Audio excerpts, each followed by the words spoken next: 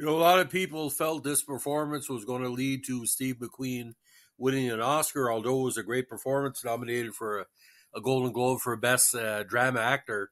It never came about, but it stands in the minds of a lot of people as probably his most consistent performance of the 1970s. Now, Papillon is a 73 epic historical drama prison film directed by Franklin J. Schaffner.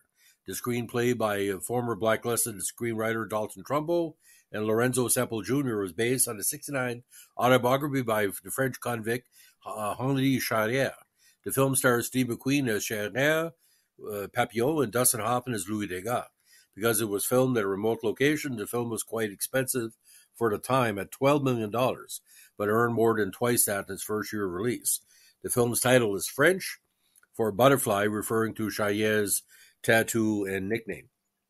Now, again, based on Charrier's novel, produced by Robert Dorfman and Franklin J. Schaffner, also starring Anthony Zerbe and Victor Joly, cinematography by Fred J. Kohnkamp, edited by Robert Swink, music by the great Jerry Goldsmith. Production companies were Le Film Corona and General Productions Company, distributed by Allied Artists in the States and Canada, Columbia internationally. Release date was December 16, 1973, at 115 minutes. Released in three languages, English, French, and Spanish, and did qualify as a U.S. France co-production. Now, Henri Charrière is a safecracker nicknamed Papillon because of the butterfly tattoo in his chest. In France, he's wrongly convicted of murdering a pimp in 1933 and sentenced to life imprisonment within the penal system in French Guiana. En route, he meets a fellow convict, Louis Degas, played by Dustin Hoffman against type. An infamous forger and embezzler was convinced that his wife will secure his release.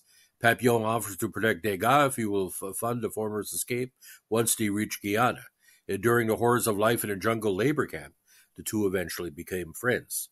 Now, one day, Papillon defends Degas from a sadistic guard, escapes in the jungle, but is captured and sentenced to 2 more years in solitary confinement. In gratitude, Degas has extra food smuggled to Papillon. When the smuggling is discovered, the warden screens Papillon's cell in darkness for 6 months and halves his rations, believing that it was forced him to reveal his benefactor. Half insane and reduced to eating insects to survive, Papillon refuses to give up Degas' name. He's eventually released and sent to the infirmary in Saint Laurent de Maroni to recover. Now, Papillon sees Degas again and asks him to arrange for another escape attempt. Degas helps him meet an inmate doctor who offers to secure him a boat on the outside with the help of a man named Pascal. Fellow prisoner Clouseau, played by Woodrow Parfait, and a gay orderly named André Mataret, played by Robert Demon, join the escape plot.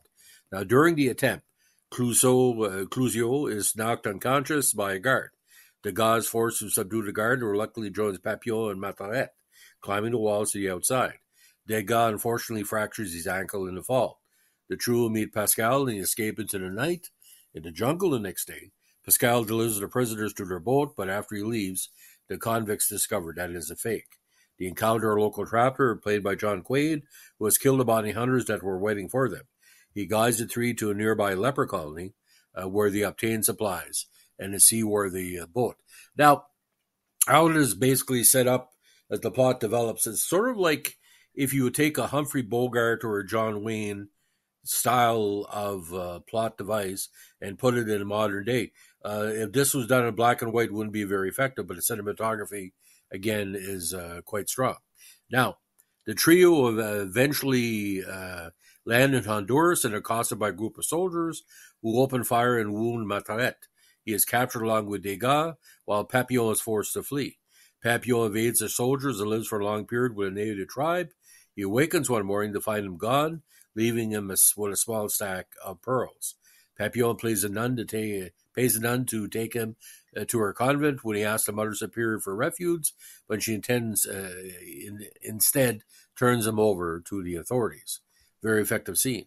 Now, Papillon is brought back to French Guiana and sentenced to another 5 years of solitary confinement.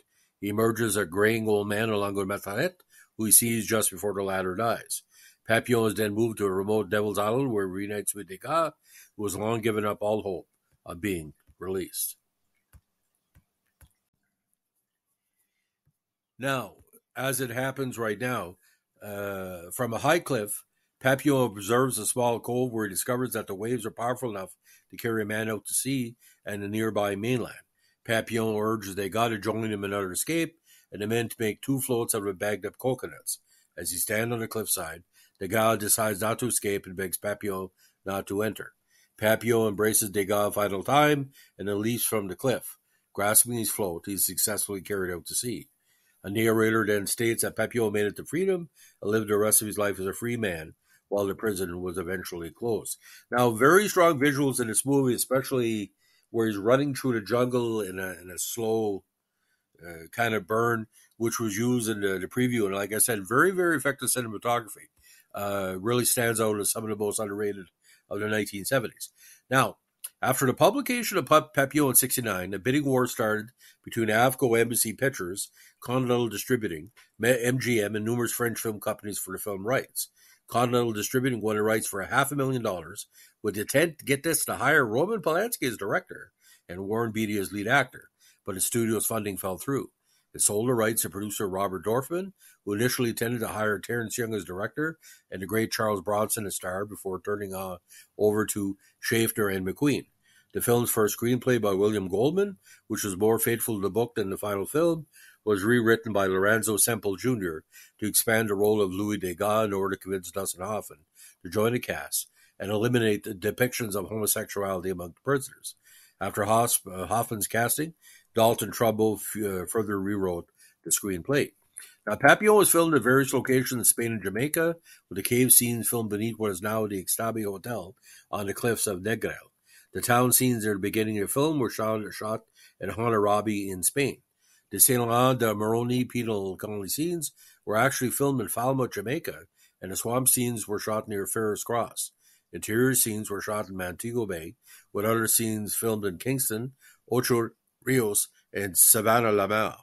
Most of the French prisoners on the island were portrayed by German Jamaican extras.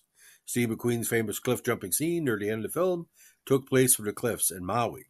McQueen insisted on performing the cliff-jumping stunt himself. He later said that was one of the most exhilarating experiences of my life. Now, McQueen got his normal rate, $2 million, along with the contractual stipulation they received for his billing over Dustin Hoffman. In addition, author Henry Charrier himself acted as consultant on location, apprising the filmmakers of the things he encountered during his years of imprisonment. Now, the prison of Saint-Laurent-de-Maroni, where Henry Charrier was held, and where most of the action takes place, was faithfully recreated using the original blueprints. Footage of the historic prison in French Guiana plays under the end credits, which are shown to be abandoned and covered in jungle growth. Now, the score to Papillon was composed and directed by Jerry Goldsmith, recorded in Rome, Italy, at the Orthonic Recording Studio by the Union Musicita Roma Orchestra. The film marked Goldsmith's fourth of several collaborations with director Schaffner, following his Academy Award nominated scores to Planet of the Apes and Patton. Both the director and composer shared the belief that film music should be used economically, as he wanted the music as commentary only in sequences where he can emphasize the psychological aspects of the film. In Papillon, the film is 2.5 hours long, but has only 40 minutes with music. Now, Goldsmith's compositions, characterized by a kind of a romantic symphonic style, suffused with a meter exalted timbre, using instruments from Caribbean folk music, are distributed mainly in the second half of the film. He generally accompanies scenes outside the prison during the various escape attempts by the protagonist. He uses a delicate and melodic approach, dominated by a very catchy theme expressed as a waltz, which was often played by an accordion. This instrument was associated with the French origin of the protagonist. The theme became famous with the popularity of the film, and it was released in many performance variations by different record companies. Now, the score was partially produced on vinyl in 1973 and reissued over the years. In the 21st century, an edition was produced on CD by Universal Records France. For the first time, this has a complete version of music from the film and also 5 minutes of previously unreleased tracks. The DVD version of the English-language version of the film includes an option to listen to Goldsmith's music as an isolated audio track. Now, Goldsmith had his 6th Academy Award nomination for Best Original Score for the soundtrack. It was one of the American Film Institute's 250 nominated soundtracks for the top 25 American film scores. The film, again, was a tremendous commercial success and grossed $3.126 million in its opening week. Its rentals in the United States and Canada was 21.3, and of course did quite well in TV and repeat airings. Now, Roger Ebert reviews of the film's original release was 2 out of 4 stars. He said that the main flaw was a failure to gain audience interest in McQueen's and Hoffman's characters. You know, something has gone wrong when you want the hero to escape simply so that the movie can be over. Vincent Canby of New York Times called the film a big, brave, stout-hearted, sometimes romantic, sometimes silly melodrama with the kind of visual sweep you don't often find in movies anymore. Arthur D. Murphy of Variety wrote, "For 150 uninterrupted minutes, the mood is one of despair, brutality, and little hope. On a pro level, the Allied artist release is expert in all creative and technical areas. On an audience level, it's a relentless downer." Now, Gene Siskel gave the film 2.5 stars out of 4 and called it just plain boring. Kevin Thomas of the LA Times wrote, "Papillon is an eloquent tribute to the indomitability of the human spirit and a powerful indictment of those institutions dedicated only to breaking it. As such, it's lots easier to admire than enjoy." The Gary Arnold of the Washington Post called it a keen disappointment. The slumbering vehicle, directed by Franklin J. Schaffner, leaves McQueen and Hoffman stranded on the screen, while opportunities for vivid filmmaking and sympathetic characterizations are bungled at every turn. Now, Richard Combs of the Monthly Film Bulletin wrote that what is missing is any of the book's anger at the outrageous hypocrisy, injustice, and inhumanity of the system, and any of the passion which feeds Papillon's compulsion to escape. Now, Quentin Tarantino called it a pretty iconic film for boys my age who saw it when it came out. The film is very involving. It contains maybe McQueen's finest serious acting moment on film when he sticks his head over the solitary confinement door. Is not only unrecognizable, but completely deranged. Very, very heavy scene.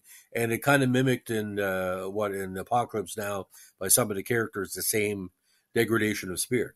Now, in the film contains one of the most powerful time cuts I've ever seen in a motion picture.